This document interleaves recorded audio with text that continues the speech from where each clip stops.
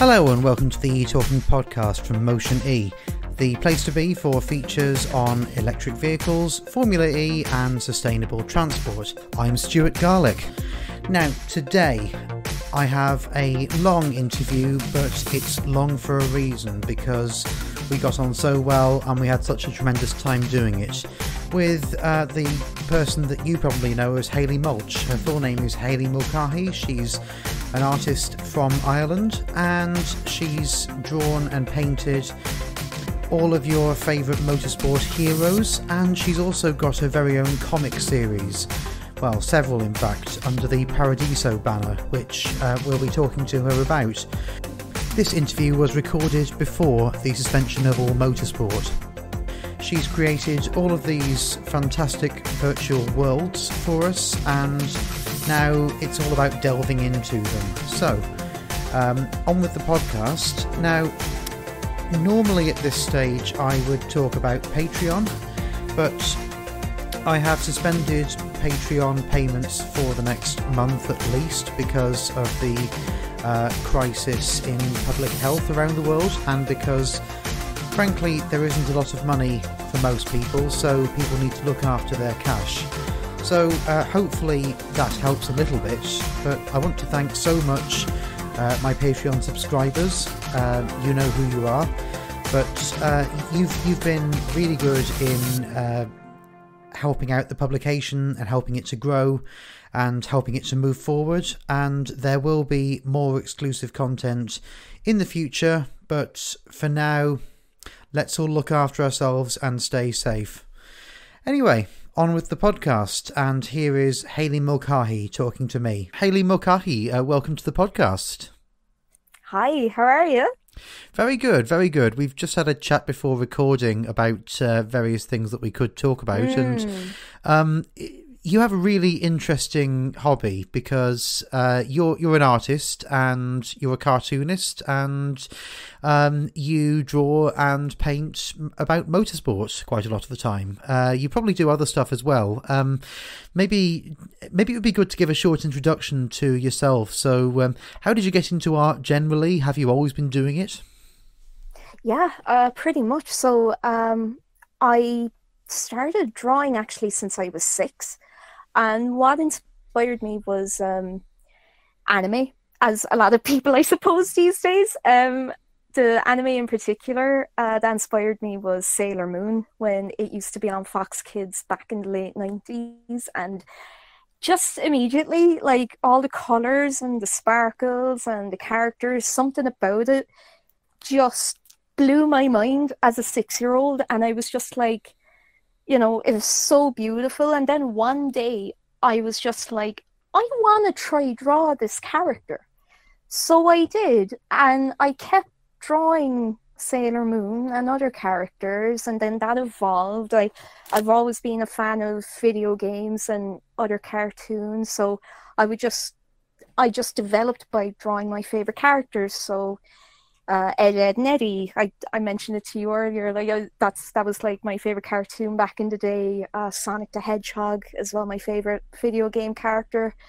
And like the more and more I drew what I loved, pretty much in terms of like all these cartoons, it began then giving me the inspiration to see, can I design characters? Can I draw my own concepts and illustrations? And I kept going pretty much all the way.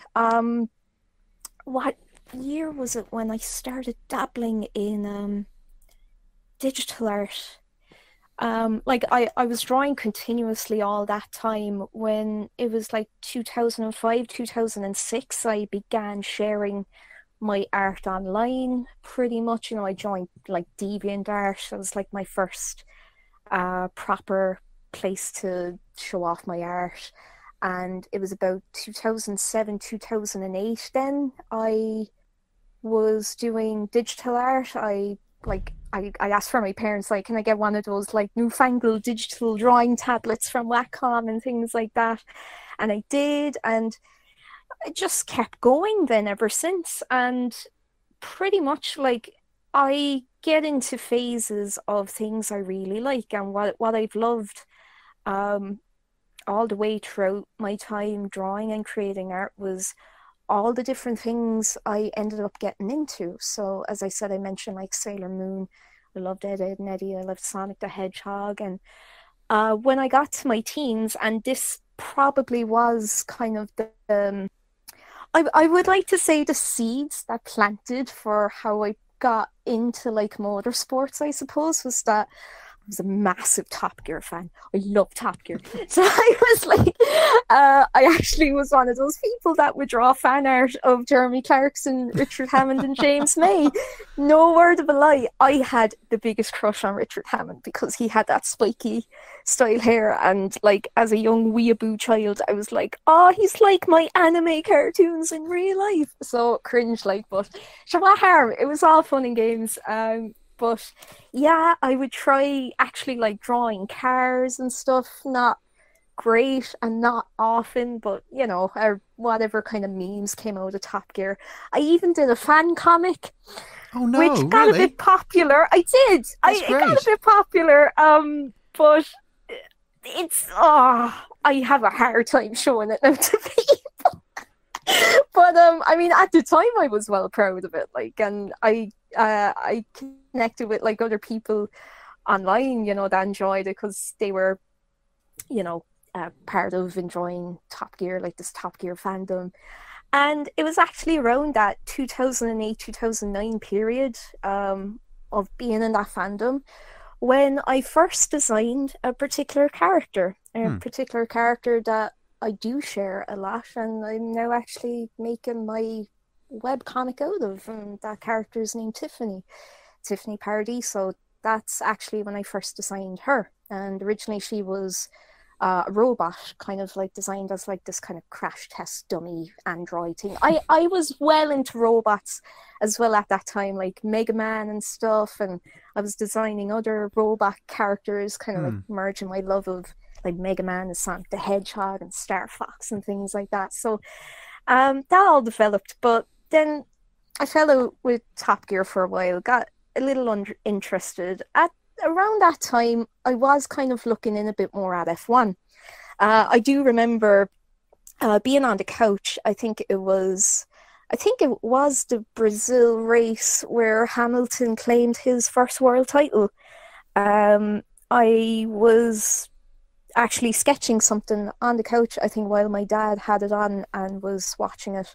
So I kind of didn't pay too much attention, but I was overhearing, like, Lewis Hamilton, youngest F1 world championship, first black world champion, and it was awesome. And that always stuck with my head. And I was like, oh my God, that's so cool,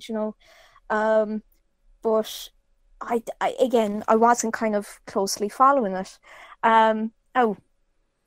To go back a small bit, I do remember F1 from like the early 2000s, like going up every Sunday to my nan's house. We would have the family dinner, so my mum, dad, my two older brothers, my great aunt, God rest her soul, and my nan, and the F1 would be on, so like even back then, like I knew the names like Schumacher, Barrichello, Coulthard, Alonso, Hakkinen. I was like aware of those names, even though I could go ages forgetting about Formula One entirely, but I just always knew like about Michael and Ralph Schumacher and Fernando Alonso and things like that. It was just like, oh yeah, I know who they are. And I always remember, like, my dad had a Jordan hat as well. I mean, come on, Irish F1 team. You kind of have to, like, the old Benson and Hatches yellow livery hat. But yeah, early 2010s went by. I paid no attention to any motorsport or cars, whatever. I was into other things. I got loads of other inspirations. I grew a love of Indian cinema. I do love my Bollywood films and South Asian films. They're really, really good. And just a whole bunch of different things until it was about 2015 then that I decided I kind of came back to my character Tiffany, and I was kind of starting to see, could I just dabble around with more concepts for her, because I was at that time I was kind of starting to like really, like, I was out of college. I finished college in 2014. I did 2 years of animation and 1 year illustration in like it wasn't a university or an IT. It was like a third level kind of community college would be kind of like the level of it. It was like a level 6 certificate, I got.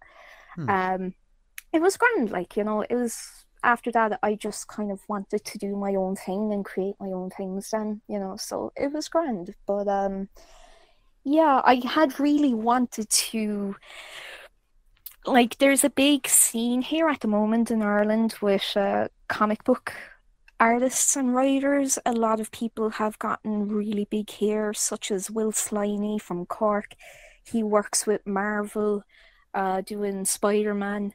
A friend of mine, Triana Farrell, is a colorist for big names like IDW, Boom, Marvel. She does a ton of comics. And a lot of my other friends too were publishing their own stuff. And like, I really wanted to do that, I was like, because I did want to make comics when I was a kid as well. So I wanted to play around with like all concepts and old characters I had made when I was younger, and Tiffany was one of them. And I was starting to develop and actually research into how you actually get into motorsport. That was like my first time I actually like went onto Google and I was like, how does one become an F1 driver? And I was like, okay, you start off with karting, then oh my God, all that money you have to pay. Oh boy, ooh. So it was like, damn, that, that would be a challenging story to write, but, it would be cool. And I kind of left it on the back burner again for another few years until 2017, when I randomly watched an episode of Top Gear that I had never seen before. Now, the thing is, I'm not going to say what episode of Top Gear it was because it is spoilers, actually, for the comic. But it was that element that made me realize I can do this, and I'm going to do this, and I'm going to give Tiffany a story of her trying to get into F1 and all the struggles she has before and even after getting into F1. And that was about April 2017. Started sketching her again, sketching more characters, designing. And that's when I actually started properly watching Formula One. So I kind of caught, the first race I properly caught was Bahrain 2017. I think Max Verstappen won that. So like there was a ton of new names I hadn't heard. Like I knew Sebastian Vettel, I had known of him, Lewis was still there. And I just actually started gradually following it. Now I couldn't watch every race because my part-time job at the time, I was doing mostly weekend shifts. But I came back home one day and I had found out what happened in Azerbaijan, which was a spicy old race between Vettel and Hamilton. I didn't watch the race in full, but Vettel thought Hamilton brake tested him. He knocked into him. Moments all around. Yeah, that was that race. And Ricciardo won it. And when I saw who won it, I was like, I have heard the name Ricciardo before. Because again, like my dad would be looking into F1 here and there sometimes, so I had heard of a couple of the early 2010 drivers too. Like I was even made aware of Sean-Eric Vergne and Paul di Resta and things like that. And I was just like, okay, I'm going to look into this Daniel Ricciardo fella. He seems interesting. And then I did. And he pretty much kind of helped me solidify my love of F1. And from there, I watched every race religiously. And basically, the love of doing motorsport art came from the fact that I wanted to research about a comic I really wanted to write and a character I wanted to do something with from when I was younger, but actually developing into so much more, actually enjoying the sport, actually love seeing the cars, deliveries, learning how everything works, learning like the rules, the regulations. Like I'm not a technical person by any stretch of the imagination, but just even getting a brief understanding of how these machines work, and you learn about DRS and chicanes and braking zones, all that jargon, it just became a love. I just got hooked. I just got genuinely hooked on it, and that's pretty much where it's led me now into today. I'm still drawing artwork of my favorite drivers. The webcomic has now launched in 2017, now called Paradiso. I'm extremely slow with creating it, but that's because I'm a one-person team and I work a full-time job and it sucks, so there is delays, but at the same time, I'm going at my own pace. I have nerve damage in my drawing arm, so it does make it really painful and sore, and I'm not like I used to be, like, jealous seeing everyone, progress and making their names out there in the comic world, and things like that. And I was like, no, I've actually found something I love doing and drawing, and it's to do with cars and racers. And I found that there's people that love my stuff, and I love doing it. And I've made incredible friends, close friends out of it. I met my current boyfriend out of doing it, and I'm not rushing, for anyone anymore. I'm doing my own work at my own time, and I'm loving it. I am loving doing motorsport art. So sorry if I rambled there, but that's pretty much the whole story. No, it was actually really pleasant, because for the first time I've got to the 15-minute mark without asking a question. I'm really happy about that. Class, that's good. Glad to help. And there's so much there to drill down into, but maybe if we begin with Tiffany, because she is the basis, I think, for everything you've done in your artwork since then, based on what you've just said. Mm-hmm. So Tiffany is a robot, is that right? So I will tell you her origins. So when I first drew her, I did design her as being a robot in mind. That inspiration actually came from the Top Gear fan comic I did, because I created the Stig in that comic to be like a robot as well, like to test cars and stuff like that. Like, instead of using like a human, like he could kind of really push the boundaries, like a very advanced test dummy, things like that. So when I first designed Tiffany, it was inspired by that. But then she became a human, but I still wanted to keep some of that kind of, it's a hard one, because I suppose you might be able to imagine, but basically to kind of keep some of that robot element within her. That's all I'm going to say. I always wanted to keep that technology part a part of her, but as she is in the comic right now, it's like starting off when she's actually like, it started off when she's 3 years old, and in the current pages she's 7 years old, or about 6 or 7. She is a human. She's completely a human. She was born. She is reared by a single father. She's from Cork Bay. Of course she has to be, because like I just, I probably a bit of a self-insert, maybe. Not really, but like she is, personality-wise, she is inspired by,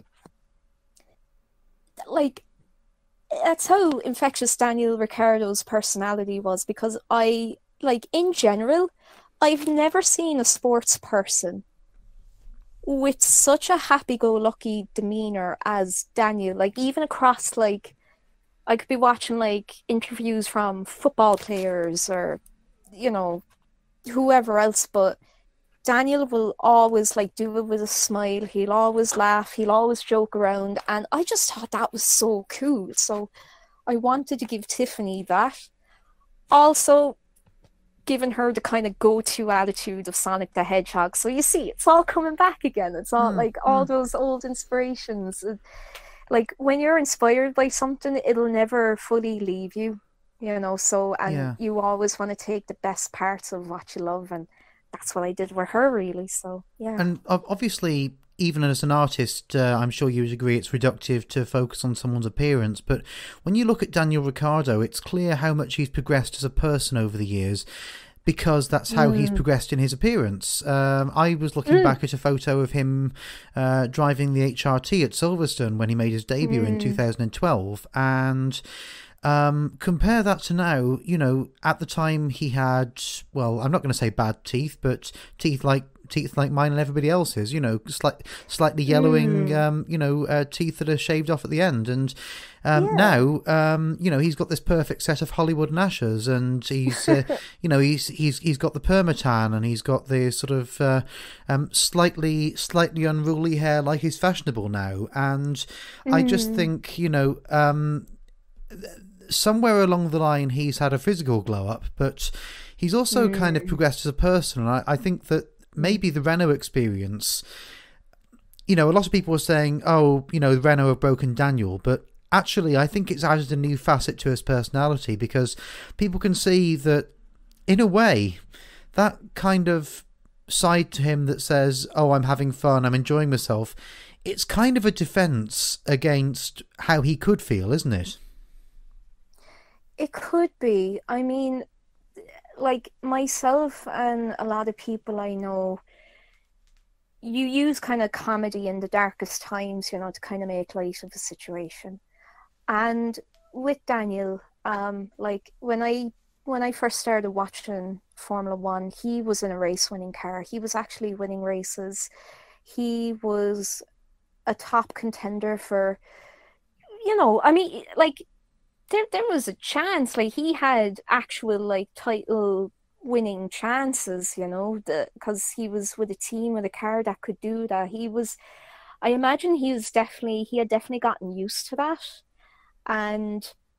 But at the same time,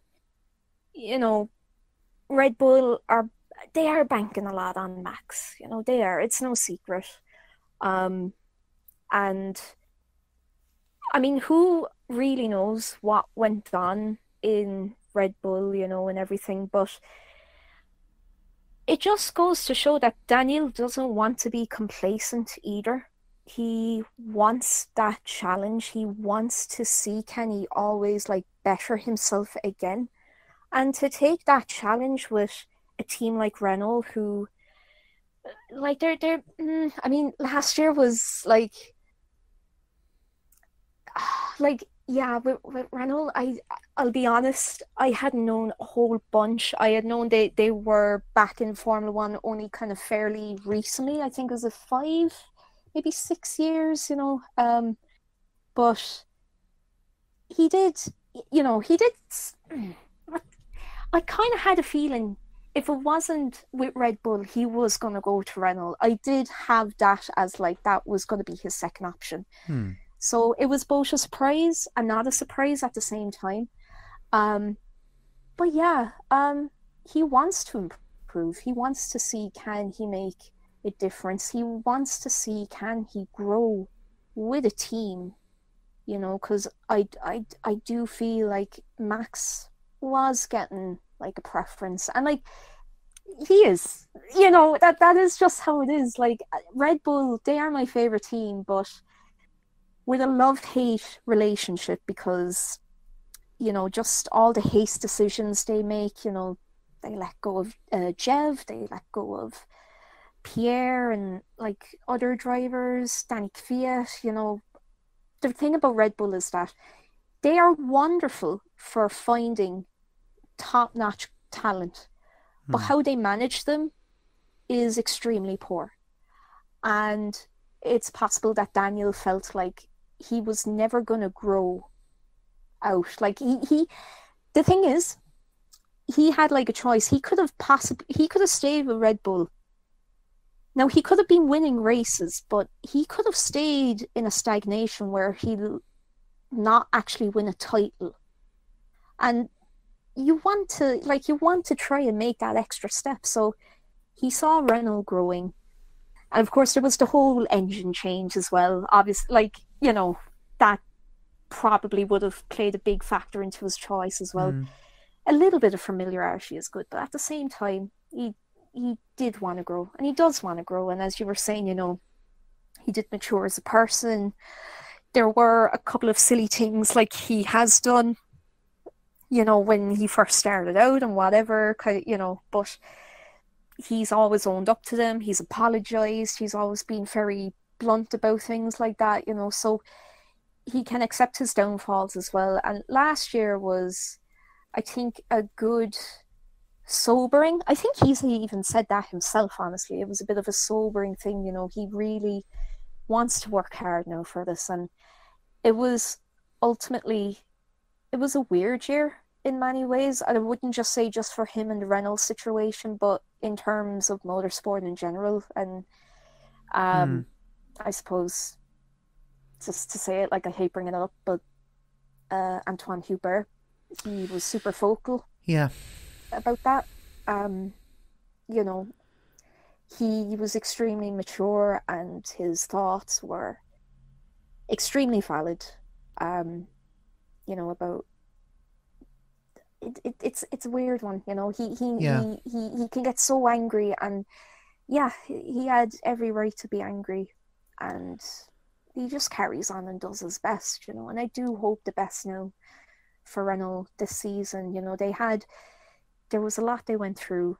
They had that whole brake bias thing, and it was like, oh God, because that had disqualified them, and they were kind of taking knockbacks here and there. And of course, we have the CEO of Renault that is like on the run from Japan now. It's like, what the hell is going on? I forget his name, but it's like they're dealing with that, and yet he's just like, I'm going to try my best now this season. So he is just admirable for that. That is why I love him a lot, So again, sorry if I'm like rambling again.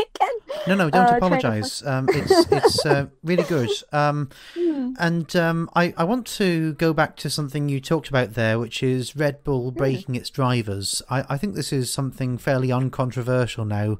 So many people have noticed it. And one person you mentioned who was definitely for a while broken by the Red Bull system was Jean-Eric Vergne, Jev. Now, when he first came to Formula E, I have on good authority that he wasn't enjoying being a racing driver, and I feel like now, watching the documentary on the Formula E channel and watching him give interviews after races, he seems to be in a better place. And I wonder,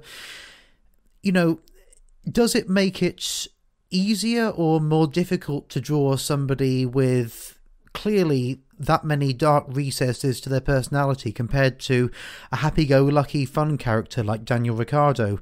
Because if you put them on a sort of a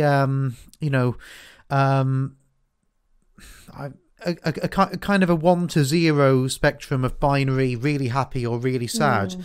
Daniel is somewhere towards the 1. He's somewhere towards the happy about most things. And Jev is probably closer to the 0 in terms of thinking deeply about things, isn't he? Yeah. Does that make him harder to draw, harder to paint? Oh, goodness. Not at all. Honestly, it's just... I'll be completely honest with you. I have had an image in my head for quite a while that I've actually wanted to draw of him, and that I am going to do as part of my lovely livery brand. I actually want to make it into a shirt. Back to that though, I suppose when I got into F1, you see, it was like I was coming to realize all the other like motorsport series that there were, it was like a shock, like, there's Formula E, and even though like I actually had heard of it before, like there's GP2 and Formula 3 and there's WEC and IndyCar, and I suppose when I was hearing about all these different series, I was getting kind of whiplash into like, what one should I actually get into? What one should I actually try and pull attention to? Like my boyfriend and my friends, they love IndyCar and they love the Indy 500, and I will happily not be ashamed to say I first watched it because of Alonso, not gonna lie there, but it did help me actually follow, like, I know the drivers. I actually know some of the drivers. Like, I had heard of Takuma Sato before, Hmm. stuff like that. So it did help. Um, with Formula E, I remember trying, like, I was slowly, it was kind of a bit of a slow burn. It's a slow burn with IndyCar, but it was a slow burn with Formula E as well. I do remember watching a full race um, in 2018 on YouTube. One of the full races they put up on YouTube. Hmm. I think it was Hong Kong. I think it was one of the races there. Okay. Um, Was it the one and where Sam and Andre went into each other, or was it the one from the season before that? I think it was the one with Sam and Andre, because I do remember hearing a lot about Sam Bird.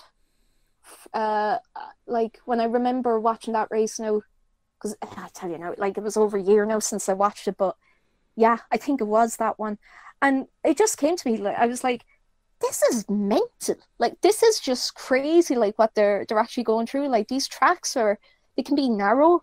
They're yeeting into each other constantly, and I was like, this is great. Oh my god, this is amazing. But again, because, like, I was so preoccupied with F1, I would often forget about, like, trying to catch the other series as well. So, like, I kind of neglected IndyCar and FE. Um, but I did watch the season finale in New York 2018 live, and seeing Sean Eric Fern had won it, and I was like, oh, this is great, you know. Hmm. And it was from then that I was like, I'm gonna try commit myself to watching more Formula E, and I did. My first proper whole season was season 5, and that was great fun. Oh my god, season 5 was great. Now, I didn't get to see some of the very later races, and I was in Silverstone for last year, the title finish.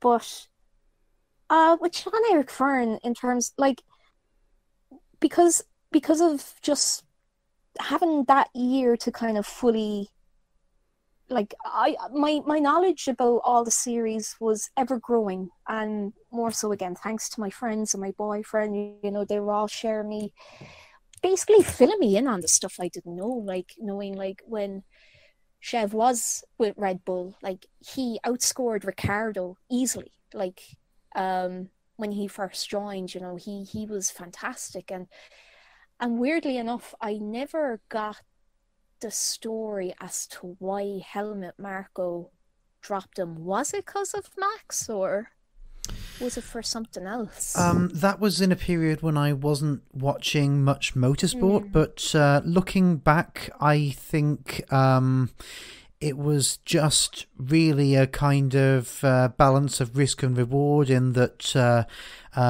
Max and, I think, Carlos Sainz as well at the time were, Mm. that generation of driver were coming up through the system, and in the kind of inverse to what we have now. Mm. There were too many drivers and not enough seats, and somebody had to Mm. pay. But what made it worse, and I didn't realise this until recently, was Jev and the other Red Bull drivers at that time weren't actually permitted to have management contracts. So Oh.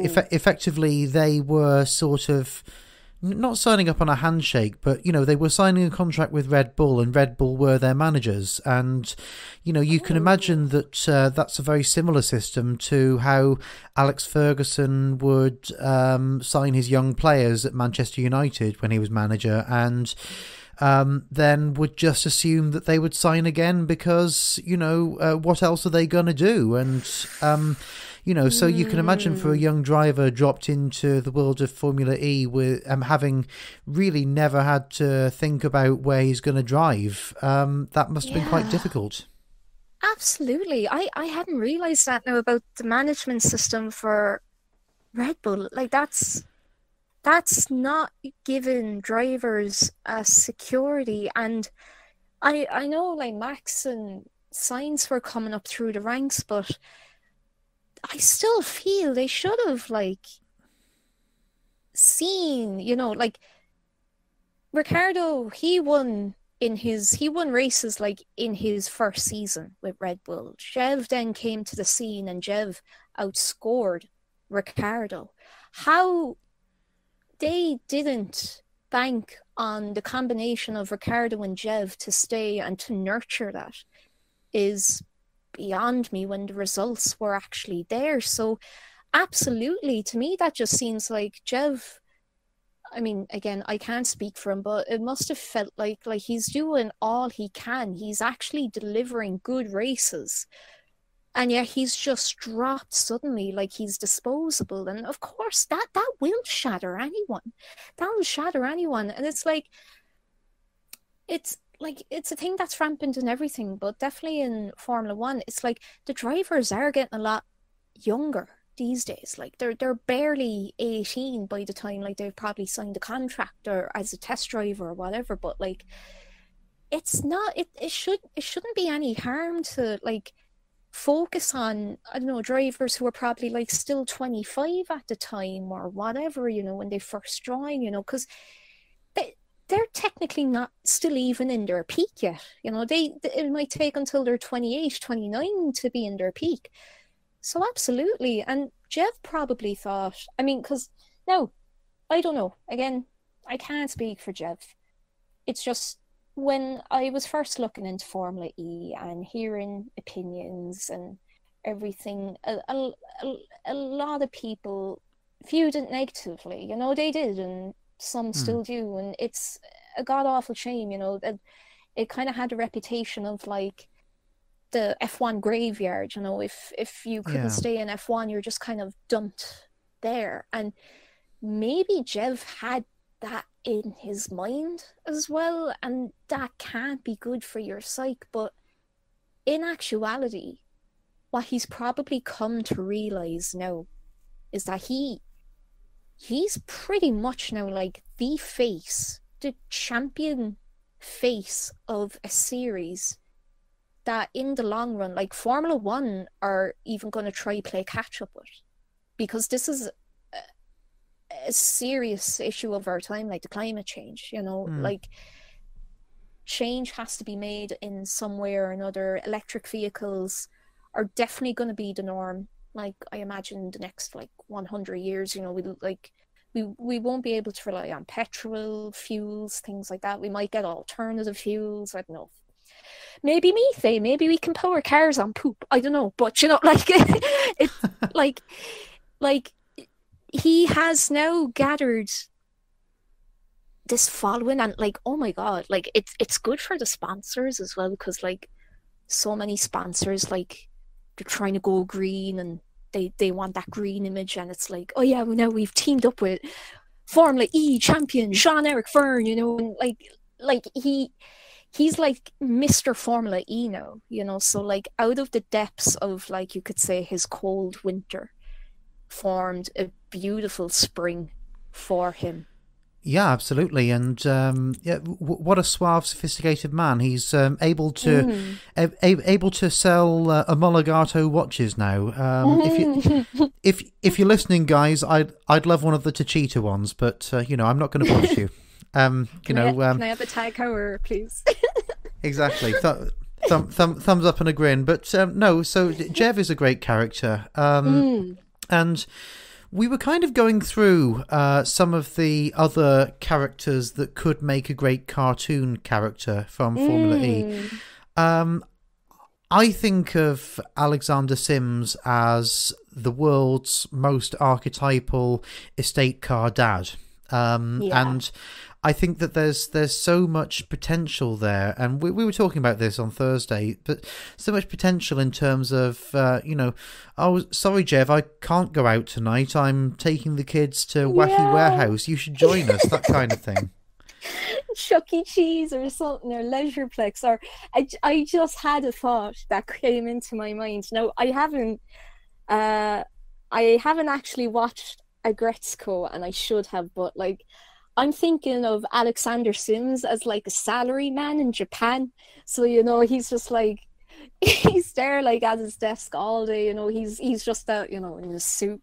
He's just wearing a suit, going about his work, and at night then he's just coming, you know, for a little glass of sake or whatever, just something like that. But then on the weekends he can like let loose, and he's like, yeah, I can drive at races, something like that. It's not, no, oh, I'm busy during the week, can't get home until 1 o'clock at night. Because I don't know, just something very silly like that. Yeah. But yeah, he would be that. He definitely would. Because here's the thing, I react to setbacks as a freelancer worse than Alexander Sims reacts to being yeeted into the wall in a Formula E race. It's crazy when he comes on the radio and he says, "Yeah, I think my left tire's loose, but I'll carry on and see if I can shake it off." And I'm thinking, this guy has just probably had his heart up at 130, and it doesn't sound like it. I don't know what's going on there. Oh no, it's like everything is breeze for him. He could be more relaxed than Daniel Ricciardo, who actually knows. He's just like, my God, he just carries on with it. Maybe is he like the quintessential person embodiment of keep calm and carry on? Maybe, I don't know, but like, Jesus, fair play to him. Like. Absolutely.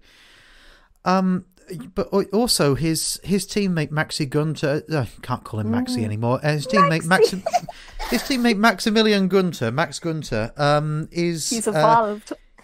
Yes, he is the latest superstar of Formula E, having taken his first win. But he's been around for a while now, and people have. He's kind of been the hipster fans' favourite for some time. But do you think of him as kind of a Lando Norris, Alex Albon bracket, kind of easily cartoonable young driver? Ooh. He could be at the moment now, because I know he's had like trouble with like getting seats and stuff, so like he was dropped and they brought him back, and there was all that nonsense, and like he's very deserving of a seat, because he has been good and he's been around for a while. But because of this now, in my mind, and I kind of just said it there with evolution, I'm seeing him as a Pokemon. Oh, wow. Okay, so here we go. So you have Maxi, which is the starter. Then he evolves into Maximilian, the race winner, and then when he eventually becomes world champion, he'll be, oh God, what's better than Maximilian? Not Maxwell. Maxwell sounds dumber than Maximilian. Massimiliano. Yeah, something like that. Something more grand anyway. But yeah, he has his 3 Poké evolutions. And Maxi-billion. There you go, because he's in the money. He's in the money when he wins. Yeah, and actually, talking about Pokemon, you presumably saw the pictures of the Gen 2 Evo last week when it was launched online by Formula E. Yes. For people who haven't seen it, go and check the hashtag Gen 2 Evo. It's well worth looking at. But essentially what they've done is, in my opinion at least, they've streamlined the current Gen 2 car. They've created more surfaces where people can advertise on, like a shark's fin and like a inward-facing rear wing and so on. And they've made it look a bit more racing car-like, which some people will like. I personally liked the original sort of spaceship-looking car, but I can see why they've done this. But the Gen 2 Evo, to me, it's not a big change from the Gen 2, but is it comparable, do you think, to Pikachu becoming Raichu, in that it's that electric Pokemon taking the next step? What do you think? Oh, goodness. I would say with the shark tail, yeah, because, Raichu has that really spiky kind of Thunderbolt-looking tail. So in that regards, yeah, I would say so, even though... and I got a picture of it there now again, because I knew what it looked like. It's just, I really have to take in the fact that, I don't know how to feel about the rear wing. I know it's on the current car, it is kind of it dips down. It kind of has this V shape, but that feels so much streamlined, in my opinion, to now the Gen 2 Evo. There's a cut. It's just a straight cut in the middle, a gap, and I'm that. My kind of design tendencies are kind of like nagging at me in my brain when I see it, because I was like, no, make it into that nice, those swooping curves of like the current car. You know, you have that gentle fee going into the back, making it aerodynamic. What's the straight cut happening? You know, it's like, give me the design. I want to design it again. Let me do it. Yeah, kind of like the shark fin. It's all right. Like, I don't mind it too much. I didn't really mind it too much on like the F1 cars either. But yeah, absolutely. As you say, like it was kind of important too, because like FE is getting bigger every year, more sponsors, more people are going to want their stuff on the car. So it is definitely an evolution. I hope someday it will kind of merge the best elements out of both versions of the car. Now, I'm no engineer or aerodynamicist or whatever, but I like, if you were to tell me now, gunpoint, Gen 2 or Gen 2 Evo, like I would say just a regular Gen 2. But they're like looking at it from the side of Gen 2 Evo, it is nice. It is nice. Yeah, I don't mind not having like the hubcaps around the two front tires. It does make it kind of more, Okay. I don't know. I'm kind of stuck between the two now. Yeah, I do like the spaceship of the current one. Dang it, I'm really like can't make up my mind. But yeah, who knows? Maybe they'll make something after the Evo, and like maybe it will combine all the best of two cars. Who knows? I want to ask a very specific question. Were you ever a fan of the Japanese cartoon Speed Racer, and did you like the movie made by the Wachowskis? Oh yes. No, I never watched the cartoon, but I saw the movie once many moons ago, and I loved it. I loved it.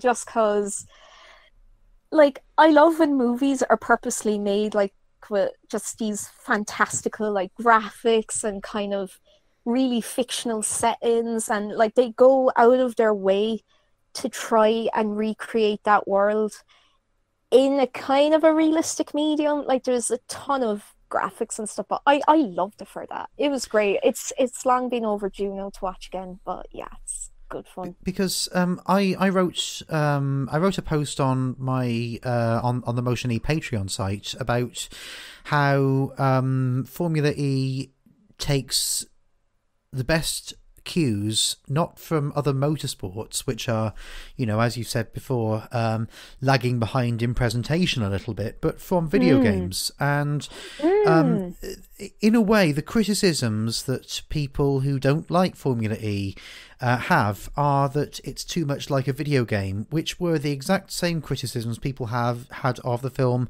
Speed Racer when it came out in, I think, 2007. And I'm just thinking, you know, there are so many comparisons to be made. You know, Speed Racer, when it was made, it was deliberately oversaturated with Technicolor, and people said it was like being slapped in the face by Skittles, and you know, there were all these really bright yellows and oranges and greens, and then there was this you know, bright white car with the covered wheel arches that actually, probably the Gen 2, the original design, took a lot of inspiration from the Speed Racer car.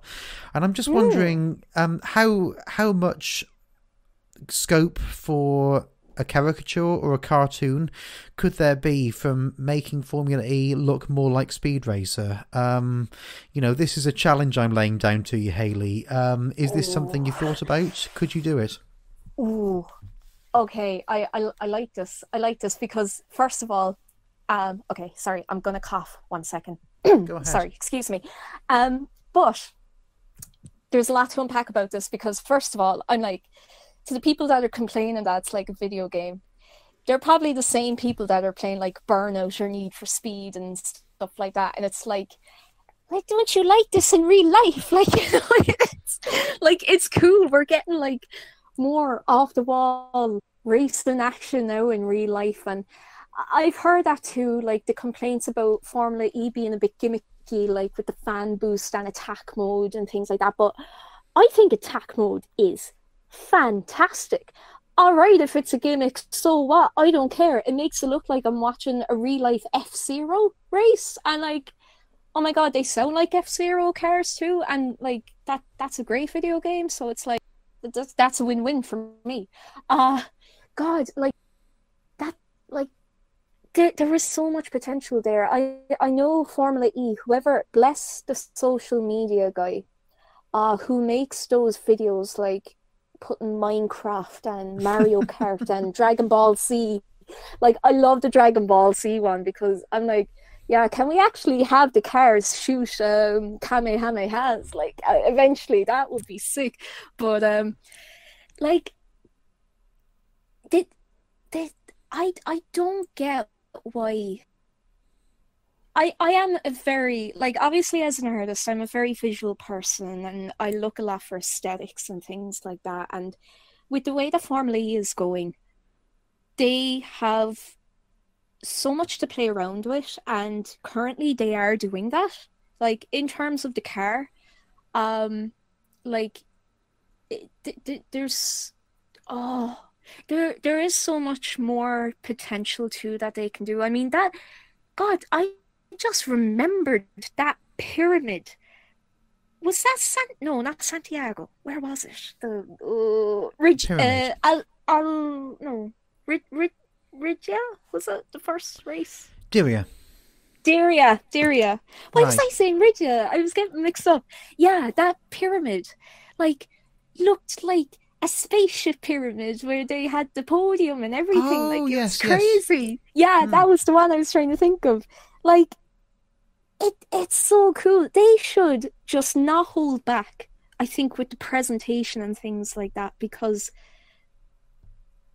like, making things visually appealing is like the number one sign, for me anyway, of liking something. Like, if it has like really good art direction, colorful, if it fits the mood, then absolutely, like, I'm all for it. And like, with like racing, like movies like Speed Racer, and there's like other racing anime as well, like there's Initial D. Speed Racer had like a kind of an up-to-date anime in the 90s too, you know, and they're just kind of crazy. Like, why not bring that like childlike imagination into real life racing? I mean, okay, that doesn't mean like make it into a death match, obviously, you know, because like we want to work on making it safer, but Formula E definitely have a good idea about it, like in terms of their marketing, in terms of the cities they want to go to, and in terms of how they're doing the setup.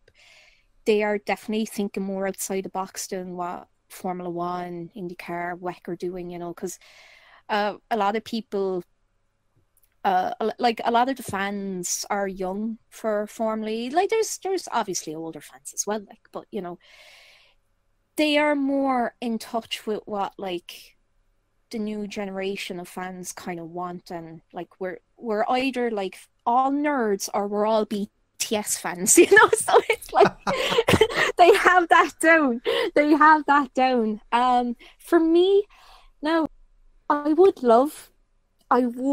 actually love, now this is like way later, possibly spoilers, way later, I've not actually said this like publicly. It would be cool if I could do like a Paradiso sequel where she's in Formula E, or non-trademarked brand electric type racing sport, because I know F1 is like trademarked, and I have used F1 in the comics. Please, Liberty, don't sue. But you know, it's it would be really cool, and like, yeah, you. Definitely. There is so much potential. Yes. In fact, I'm always up for writing fun things. So there's a game called Power Drift. It's an old 80s. Yes, you know it. I played Power Drift. Yes. So you know, some of the tracks, they kind of go up and like they look kind of like roller coasters. Like they kind of go up and around, and maybe a tiny bit of banking, like. Yeah. Stuff like that would be would be amazing. Well, And it is it's an anime version of the Hot Wheels car loops, isn't it? yeah, pretty much that. Like, And people are constantly saying, and in fact, Daniel Ricciardo was saying on Trevor Noah's show the other day, Trevor Noah asked him the question, which everybody always asks racing drivers, is it true you can drive your car upside down in a tunnel? And the answer is always, theoretically, yes, but I'm not trying it. Wouldn't it be great if drivers had to try it? well, I tell you now, that's something they can also get from Mario Kart 8 with the anti-gravity. We get anti-gravity in Formula E in the next 10, 20 years. My God, that's going to be a spectacle. Please, make it happen. Well, and also, I'm just thinking, obviously, Tiffany is. Can we assume that she's a Ghost in the Shell type? She's a cyborg in some way? That's spoilers. That's Right, spoilers, Stuart. Okay. Yeah. Okay. Sorry. No. I'm just. That was just a fan theory I threw out. But so, if we don't know that part, then could we possibly have Robo Race? For those who don't know, is a racing series involving robotic cars, as in artificial intelligence cars that are, controlled from the pit lane ostensibly, but are effectively responsible for their own actions, and they're based on LMP3 chassis. But yes, I think Robo Race is ripe for a cartoon series. It would. Absolutely. I mean, you could, like, I've always been a fan too of, like, robot characters that are very, they have developed, like, their own full personality. That's actually, to go slightly off topic, but that's another important character I created over 10 years ago too, is a character based on my old dog, my old Yorkshire Terrier, but he's a robot, because duh at this point. But he's also a police dog in outer space, and his name is Space Officer Triggs, and he is like this anthropomorphic robot Yorkshire Terrier. So, like, I just have this thing for, like, sometimes the robotic characters and things, when they have their own personality, they can be the most emphasizing characters in fiction, because it's like they've kind of come to understand the flaws of humans, and they feel they're so idealistic, and it's like when their world tears down or whatever, and they have to know, like, the truth about, why humans do this or, that, and then they like freak out or they're sad, you feel for them. It could be really heartbreaking with Cars. Oh wait, hold on. Disney Pixar Cars. Damn it. No. I mean, Disney Pixar Cars was a different concept. So that was just taking the world and saying, what if the world were entirely cars? Which is moderately terrifying if you think about it, because does that mean cars can give birth? And does that mean that when you get a car serviced, it's effectively on an operating table, and you get to all these questions that maybe Pixar were not intending to raise, in roughly the same way that oh gosh, I forget. Probably Detective Pikachu actually raised the question of, so are Pokemon actually slaves when they're caught by trainers? And so there are these questions. But have you ever seen the 90s cartoon with the greatest theme tune of any TV show ever, Captain Bucky O'Hare? I know Bucky O'Hare. I've just not actually seen. I'm familiar with the game as well, but I have not. There was a game. Seen. Apparently, it was by Konami. I think it was right. I think it was a side-scrolling shooter type, like Contra. I'm not sure, but yeah. Well, of course. Of course they suffered because because the Bucky O'Hare concept was done best by Nintendo in Star Fox, wasn't it? Ooh. That I wasn't sure because honestly, I wasn't sure how it began. Was it either a cartoon first or a comic book first? I can't remember, honestly. I mean, they might have been. It Well, might have taken from. as far as I know, it was a case of they both came up with the idea of, anthropomorphic animals in space separately. But hey, guys, there's no copyright on ideas, is there? Nah, not really. Yeah. I mean, yeah, pretty much. But Star Fox, you mentioned as being an inspiration.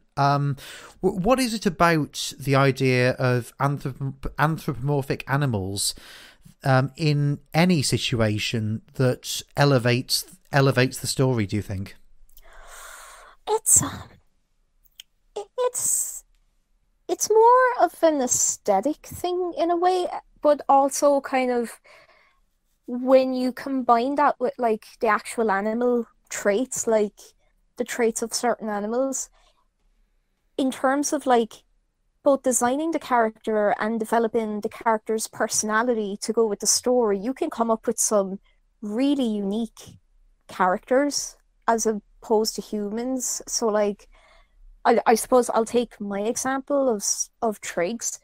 Like my old Yorkie, like he was no, he was mostly a slob, like just lazy, whatever. But he was also quite hyper too, and just very lovable. And he hated water, he hated taking baths and things like that. So like some of those quirks I can already put into that character.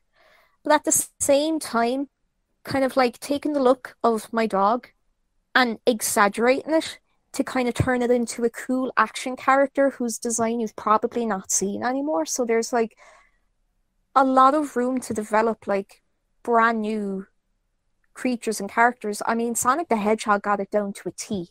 Like, he is without a doubt the best designed character like ever. And I'm not even saying that because I'm biased or anything. Like, he is, for the purpose he serves for the game as well. His aerodynamic, like his spines and everything, it gives him already the sense of speed. He has the red shoes to contrast with his mostly blue body. And then it's very weird, the creation of him, because when they designed the personality concept for Sonic, and I quote, they wanted to give him the go-to attitude of Bill Clinton. This was in the early 90s, wasn't it? Yes, I must stress that. But it's weird. It was like, give him the go-to attitude of Bill Clinton and give him Santa Claus shoes. There you go. You have a record-selling character. And in fact, you must look this up on YouTube if you haven't seen it. There is a comedy sketch where these three guys in a room imagine what it must have been like at the brainstorming meeting at Sega. And yeah, have you seen it? So there's this guy screaming blue murder about how they've been locked in this room for 3 days and they still haven't come up with the character, and they're not coming out until they do. And then right at the end, they've clearly got the character of Sonic, and the guy says, "Okay, and what's the name gonna be?" And this most timid and meek guy with the glasses says, "Mr. Needle Mouse." Yes, that is what he was called in the prototypes. I don't think I've seen that actually. Oh, I'll have to look that up. But yeah, he was that was his name before they got a proper name. They just called him Mr. Needlemouse, and he also had a human girlfriend named Madonna. We never saw the light of day because someone at Sega America was like, "Tone it down, no, that's too raunchy, no, altogether. You can't be doing that." So it was, fun times, like. Just a little bit too close as well to asking the questions that Roger Rabbit asked, which is, so if you have an animal with a human girlfriend, what happens there? So it can either go one of two ways, like imagine. Either it's an animal or a human, or it's like in Shrek, you get these weird donkey dragon hybrids. That's what I think. Oh, yeah. God. Yeah. But this is why cartoon is such a great medium, because you can imagine these things, and there's nothing that is over budget. There's nothing where people can say, oh no, you can't do that, because sure, if you work for a big publisher, you might have to tone things down, but in your mind and on your drawing tablet, you are master and commander of this, aren't you? Pretty much. Like, the biggest spectacle is only limited by what you can imagine and visualize in your head, and like it just, some of the stuff that you can come up with, like I would often, like, just in general anyway, like I daydream and imagine scenes from my comic or scenes I would like to see, and just inspired by like what I think would look cool or what would look like heroic and things like that. And I'm sure this idea has been passed around like a couple of times, but it's like I've had an idea like before where, like, in a racing series, be it F1 or FE or whatever, but all the drivers are also secretly working for like this big world defense team. So like not only are they out there like every race weekend trying to win and things like that, but the technology that each team are trying to, that they're developing for the cars is also work that's going in for like this Earth Defense Force. So like their technology, say, are being used for like, let's say, Gundams, like, the big mecha machines and things like that, and the drivers also pilot them, and then they're just fighting aliens. Like I love combining things like that, like you have the racing side of it, and then you kind of, wow, what if I can turn this into like a big save the world kind of thing as well, be like save the world through the power of motorsport kind of thing. Like, I don't know. I think I know of a Formula E fanfic that you need to read. I'll send you the link at some point. Oh, please do. Because the idea of racing drivers having a parallel, more important career, yes, it's something that I think multiple people have thought of. Your idea is very original there, but other people have had not the same idea, but something that might contribute to what you're talking about. No, definitely, I would be well interested in that. Like, yeah, I imagine. I'm not the only one that's thought of that, but it is still really cool to think about, so, and it's definitely. Like, why hasn't there been like a movie done on this before or something, and instead of like making these documentaries, just do it, like, make I think we're living in a time now where, for the first time really since the 1970s, motorsport is seen as something that is viable to make films about. Now, obviously there was a lot of toing and froing about making a potential Formula One movie in the 90s. In the end, it turned into the Sylvester Stallone Rotten Tomatoes Apocalypse Driven, which has some of the unintentionally funniest crash scenes ever. Oh God! I don't know if you've seen any clips on YouTube of it, but my favourite "so bad it's good" scene is the one where they're on an oval and the young, I think, French or German driver, no, he's an American actually, he crashes into the wall, but for some reason there's catch fencing instead of a wall, and he goes over the catch fencing and lands upside down in a duck pond. And then catches fire all the same, and Stallone's character drives off the track through an escape road to get to the duck pond and jumps out of the car to try and save him. How would that even work? God, that's so silly. Oh God, no, I have to look those up. I really do. Like, oh God. That sounds a train wreck, like. Now, I don't credit Bernie Ecclestone with many good decisions, but the decision he made to not allow Sylvester Stallone to film a Formula One movie has to be credited right now. Oh wow, was it my God, did he actually like stop So or yeah. Stallone spent a lot of time with Bernie Ecclestone trying to thrash out the details to a movie set in the world of Formula One about fictitious characters, but using the real cars. And in the end, it became so labyrinthine, the negotiation, and so protracted that Stallone thought, look, this is much easier to do with IndyCar. So in the end, they got the license to use the IndyCar cars of 1998, I think it was, without too much trouble. Oh my God. Oh wow. That oof. Yeah, I don't want to credit Bernie Ecclestone with anything either, but probably a good save if it was gonna be that. But then, oh, poor IndyCar.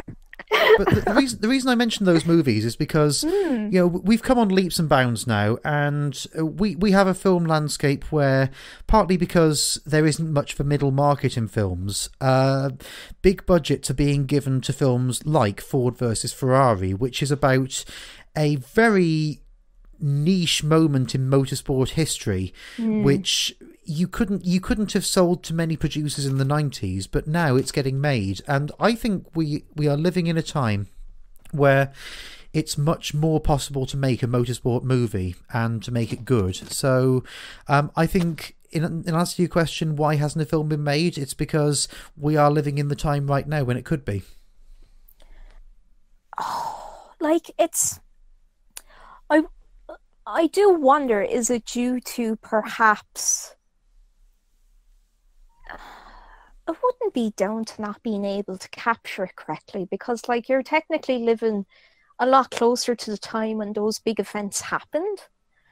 Um, it's a hard one to kind of think about actually, because when you when you had those huge moments would say, I mean, you had the big titans, Niki Lauda, James Hunt, you had Prost, Senna, you had, there was such a huge global thing, and yet just for whatever reason it didn't fall through. Maybe perhaps this is probably the only thing I could actually think of. Maybe it's just, what was even the point of making a movie when you're seeing it in real life? You're seeing the real life images. It's like one of the rare cases of when real life is better than fiction.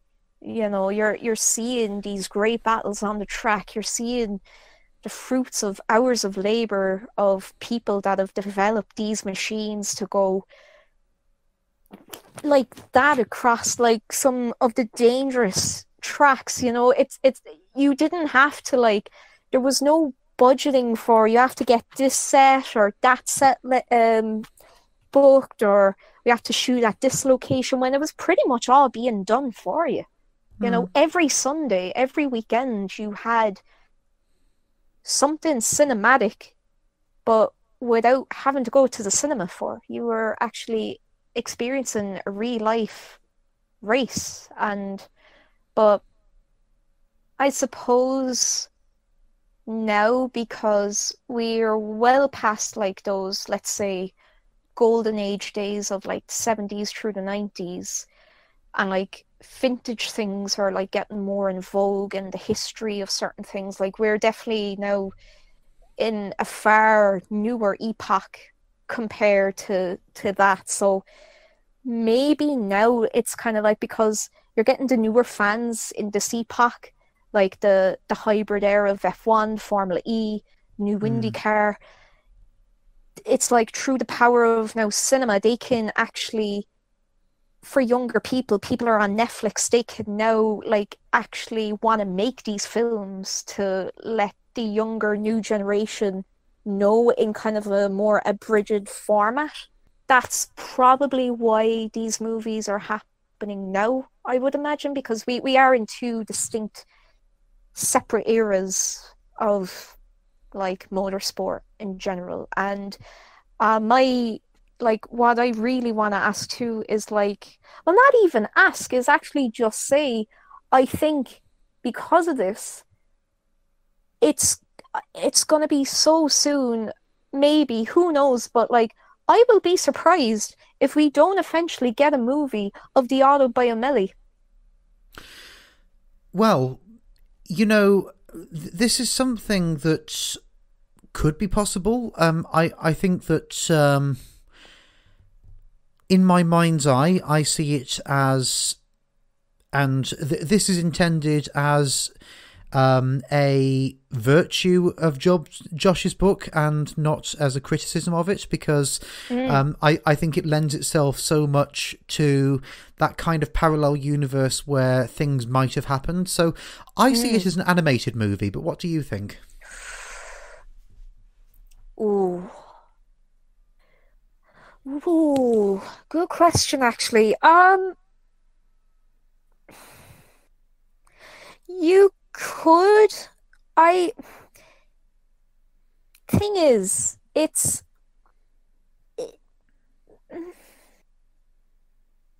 a hard one, actually, because I can see a live action version so easily in my head.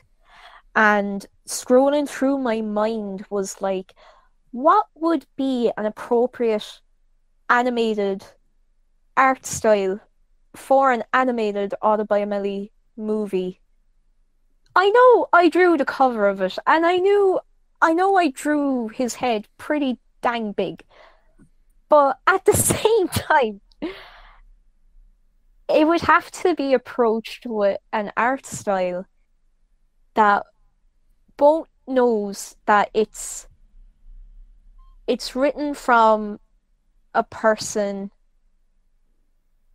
who has done their research, who is very dedicated to this driver, like legitimately loves this driver, and it is done with such respect, and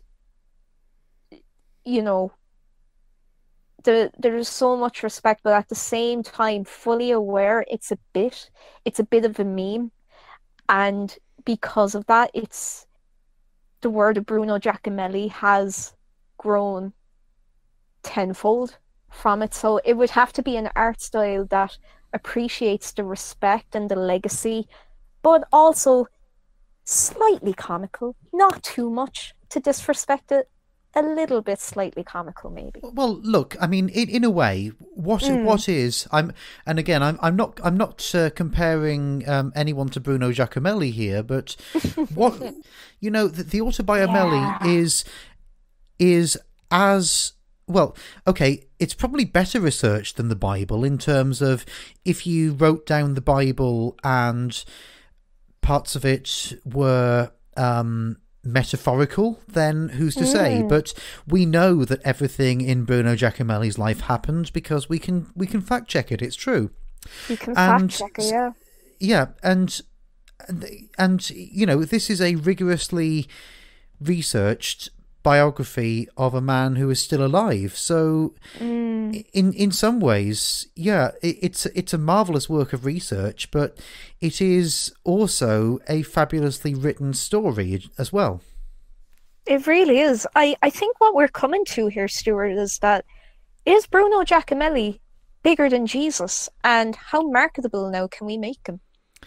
I think to avoid being besieged by angry evangelical Christians, I might my apologies. Yeah, my apologies. It's a really great question, and I suspect that will be the quote to go on the social media bit for this podcast, actually. So Josh, if you'd like to answer that question, then please do in the updated edition of the Auto Biomelli. But just to row back, because we did talk about the Auto Biomelli in the last podcast, so hopefully listeners know a bit about it. But this is the biography of the former Formula One driver Bruno Giacomelli, who was active in the late 70s and early 80s in F1, and it's written by Josh Wilcock, who is a really active member of the Formula One online community and the Formula E online community as well. And he really stepped up to the plate with this. People thought, yeah, but you're not going to take this far enough to write a biography about your favourite driver, and he did. He wrote, well, close on to 30,000 words about him, Mm-hmm. and it's a fabulous piece of work. But what did you think and how did you feel when you were asked to illustrate the cover for this? I'm going to be completely honest. I offered to Josh to draw it because I was like, you mad git, you are actually doing this and putting so much work. Can I, like, I want to do it, like, for the crack. And he was like, oh my God, yeah, cool. That, like, he was just like, I would love that. And I was like, I actually just want to do it. So when I did, now you like when you see the cover, you do notice that it's a bit of a mishmash of my usual kind of caricature take on people, but mixed in with some so I kind of pretended that like a 5-year-old drew over it in crayon as well. Just to kind of capture the essence of like where this whole thing came from. Like, yes, Josh has a great love and a great respect for the greatest driver in the world who came third in the Caesar Palace Grand Prix, but also fully aware and he has committed to a bit for so long. So you have to put in a bit of humor into it. So that's kind of where my thought too came back for like what kind of animated style with a Autobiomeli cartoon take. So that was it. And when I was showing him what I was doing, he was just, I love it. I love it. And I was like, thank you. And of course, font selection had to go with the Caesar Palace font. Had to do it. That was legitimately his crowning moment. So that's how that all worked out. Well, I think that you really encapsulated the spirit of the book with that illustration, and well done. And thank you for stepping up and offering to do it. Thank you. But we've come all this way and we haven't talked about the thing which I actually set out to talk to you about, which is your new range of illustrations, Lovely Livery, which is available to buy. So tell us a bit about the Hayley Mulch online store and how people can access it and what people can get and what is Lovely Livery as well. So, take us through that. Alrighty, I will take you through Lovely Livery first of all. So it was a bit of a brainchild I had at the end of last year. People do know me for making and selling mostly Formula One merch online, but I wanted to kind of make a separate thing, but actually making like t-shirts, accessories, and of course Redbubble is like, it's a good platform in order to make all those without spending a massive budget on your own printing costs. So I set up shop there, and the intent is that I just want to make really nice designs, honestly, designs I just want to see of my favorite drivers that like you wouldn't see anywhere else. Like I do love the official merch and stuff, but at the same time, I always wanted something a bit more unique and out there, and that's what Lovely Livery is. So, like, I will draw drivers in my usual caricature anime-esque style, which I have. I do just currently have one design up at the moment, inspired by Jensen Button's return to Monaco 2017. It's him and Alonso's just saying, Jensen, my friend. So it's inspired by that. So you can get that. And there are more designs on the way. And what I'm going to do, I'm going to let you know. I'm going to let you know what those designs are right now, so you can look forward to them. I mentioned earlier I wanted to do a Jev design. So that is going to be something I will be working on soon. Basically, Jev with a cheetah. Want to make it quite cute, but also really cute at the same time. So I'll be developing that soon. I mentioned this one to you before the podcast. The cartoon Ed, Edd and Eddy, but it's George Russell, Alex Albon, and Lando Norris, drawn in that style, Rook, and Rookie. So that's something that's happening. And, oh, my apologies, there was just an alarm that went off on my phone. That is totally fine. Final design I have in mind at the moment, which I haven't even told this to Josh. Maybe I have, actually. I don't know. But anyway, think Mario Brothers 3, that iconic box art. Super Giacomelli Brothers 3. And it's Bruno Giacomelli. All right. Yeah. So who's going to be who's going to be the Luigi character? Is that going to be a slightly taller, thinner version of Bruno? So it's if you've seen the box art for Super Mario Brothers 3, it's the yellow background. You had the font in blue, and it's like Mario flying with the Tanuki tail and ears. So it's going to be Bruno Giacomelli with the Tanuki ear and tails, pretty much. Yeah. Do you know what? I don't imagine that Bruno Giacomelli, when he went into a life of quietly visiting pizzerias in his hometown or whatever he's doing now, thought that anybody would do this. I think he'd be over the moon if he knew about it. I hope that he does know about it. I kind of hope he does too. Like, he is one of the lesser known drivers that now has a substantial awareness thanks to Josh, and has this great circle of people that actually know him, and like, I'm actually delighted to be drawing him now. So, you know, if someday he could see the Autobiomelli or even see my eventual designs or the cover, I mean, I would just be over the moon. I would legitimately be so happy, and I would hope he'd like them. I really do. Well, Conrad O'Keefe was saying last time, what is missing in this bit now is a meeting between Bruno and Josh. I think it has to happen, preferably before the second edition is published.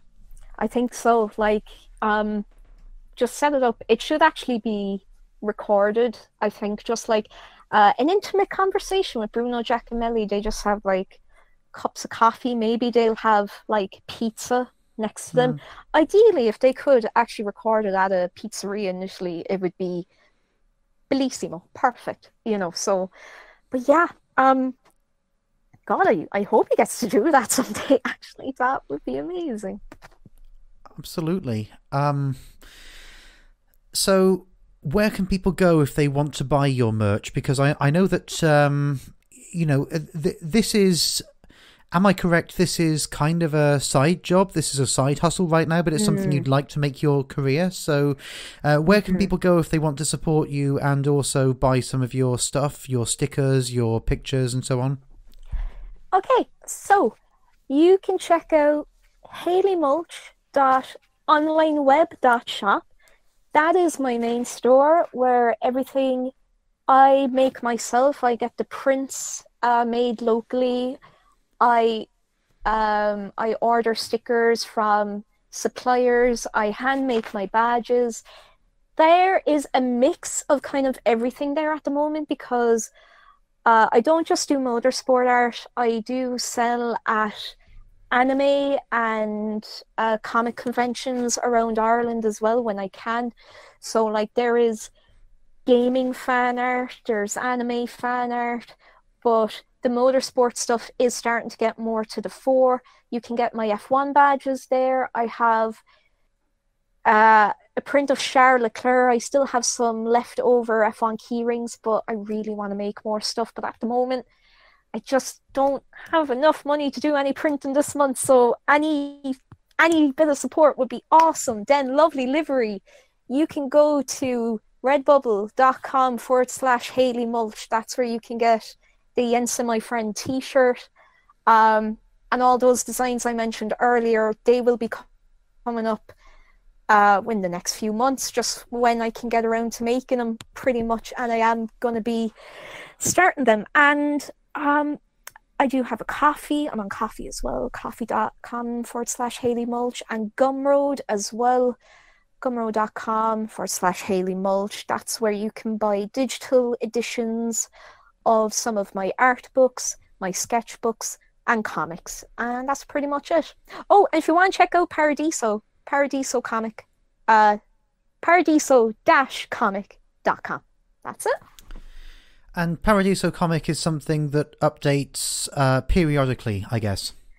Yeah, it used to have a more regular schedule before, but due to my full-time job and nerve damage, it's just difficult actually keeping up a regular schedule. So now what I'm doing, there is a Twitter account.